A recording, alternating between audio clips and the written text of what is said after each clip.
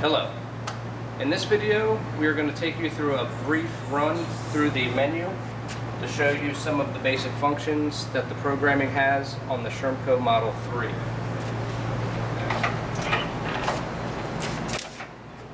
So once you access your cash drawer, you press your menu button right there.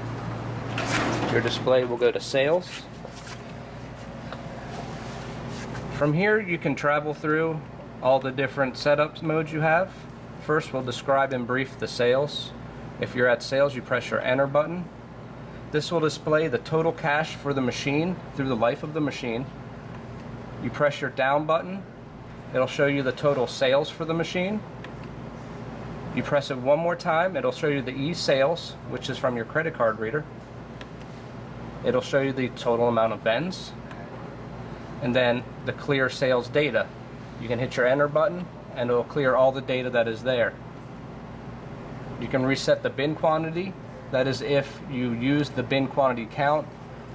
We suggest that you have your bin quantity disabled, so basically you'll never have to hit the enter button, and it'll never say sold out on things like your snacks when you have snacks in them. You hit the cancel button, you'll back right out. Hit it one more time and you're back to your sales. Press your down button. You can see that it shows manage. Hit your enter button. It'll be at the coin mech display. As the previous video shows, the coin mech is how you fill your coin mech, so your machine will track how much money you have and activate your bill validator. You press down again and you will see the review pricing, same from the previous video. That is how you set your prices. Press down, you can review your bin quantity. Hit enter, and this is where your quantities would be if you're using the quantity count. As I said previous, we always have that turned off, so as long as people see snacks in there, they can vend it. Hit the exit button, you'll back right out. You can go to your empty bin, which is, you hit it, you select the bin number, and it'll spin the motor till it empties out how many it says it has. Hit the cancel button, you'll be back right out again. You can go to sold out. This is just to tell you which of your sodas is sold out. As you can see, B1 says that it's sold out okay. We do have sodas in there, so that's why it is saying that it's okay. Press 2. You can see that in B2 we have no beverages, so it says sold out. We have sodas in there. B4 sold out, and so on and so forth. When you are done in there, you hit your cancel button and back out. You'll see the sold out on there. You can press down again. This is set your service serial number. If you hit enter, it gives you the option to put in any number you want for your own personal serial number, so you can track your machines and have it linked to a location. Hit the cancel button. It'll say the bottom, left, and so forth and so on, and hit the cancel and it'll go right back out. Press down again and it's right back to the beginning. The settings just loop around every time. So we're going to hit cancel again, and you'll see that we're right back at manage. We're going to press down and you'll see that it says setup. At this point we'll hit enter again, and this is the quantity count that I was speaking of. As you can see, it says set quantity enable. Hit your enter button. You can see that we have it disabled. They come shipped disabled. I prefer that you leave it at the disabled markings, so you never have to worry about, like I said, your snacks being full and your machine thinking that it's sold out. You can press the down button and it will enable it, but let's keep it at the disabled. Next, you can press down again and it says set bill enable. Hit your enter button. Now this is telling you that your machine will enable your bill validator once you have $5 in credit inside of your coin mech. Anything below that and it will shut the bill validator off, so it always has enough change in case somebody puts a $5 bill in there that it can give change for it. So we're going to hit cancel because we don't want to change that either. This is set your card reader fee. Hit your enter button.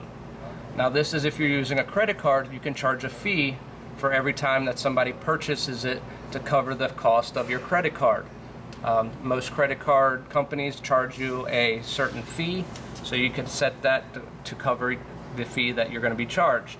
So let's say that if you get charged 50 cents, you would hit your enter button, put 50, hit your enter button, and it would be saved, and any credit card fee would add 50 cents for any credit card transaction that the sales is. We're going to cancel out of that because we don't want to put that on there.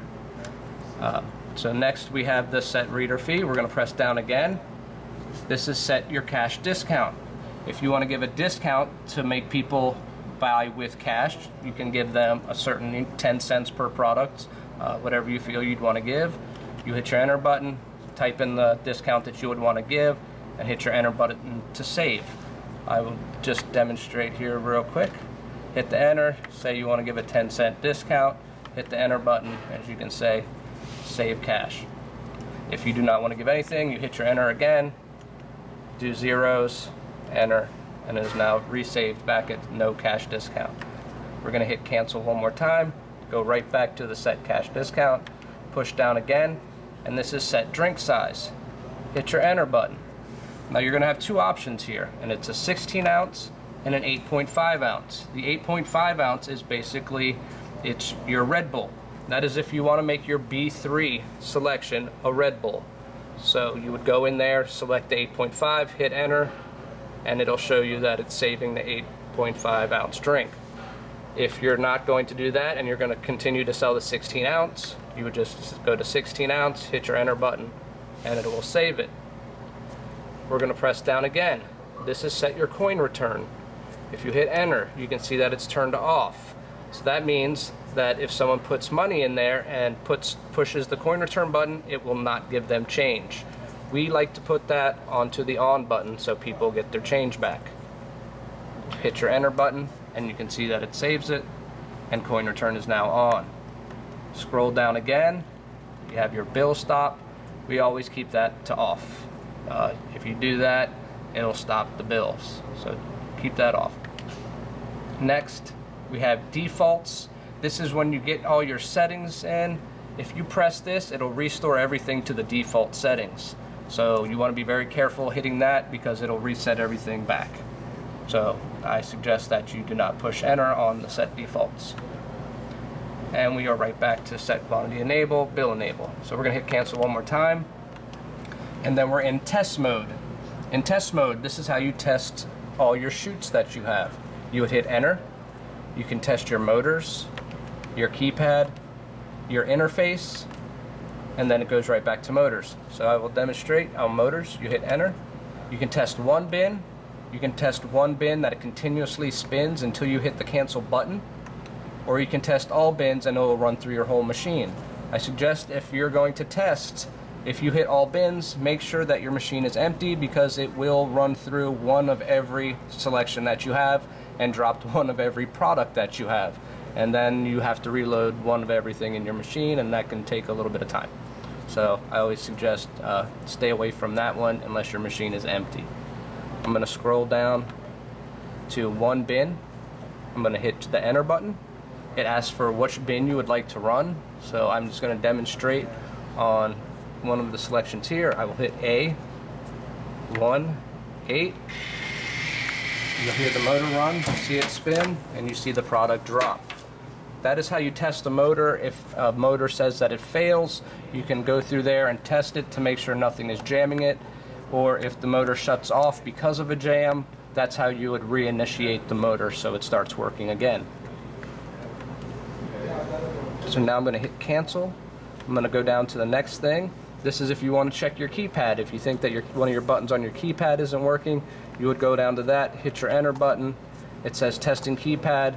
Now you just scroll through and hit every button. And as you can see, any button that you push will show up on your display. Do not hit the cancel button when you scroll through because that'll back it out, and that shows that the cancel button does work. So you can hit every other button you have, and then the final button you would push is cancel, and that backs you right out. You can test the interface. That can test the control board that is in the back that runs the motors. I would not press that button because that runs past 1,000 and you can sit there for a while as it's doing it, and that's more of a in-house test to test the control board more than a user test. So I'm not even going to press that. I'm going to cancel right back out, and you'll see we're right back at the main menu, test.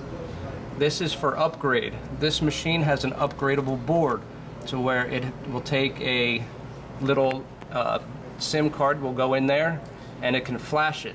The reason they do that is if the machine ever has a glitch, the manufacturer is able to repair the glitch in the programming, and they can send you the programming and you can flash it right onto your board and it will cure the glitch. If that is the case, these machines are pretty well made and we have not come across any glitches in them as of yet. So you can be pretty sure that there's none in there. The next one is the sales. So we're right back at the beginning. So as you see, we've gone through the sales, the manage, the setup, the test, and then about the upgrade. That is basically it for all your programming. Remember, hit your cancel button when you are done. So it goes back to enjoy a beverage. If you have any questions, you can email us at SHERMCOVending@gmail.com, or you can give us a call at 877-414-5096. Thank you.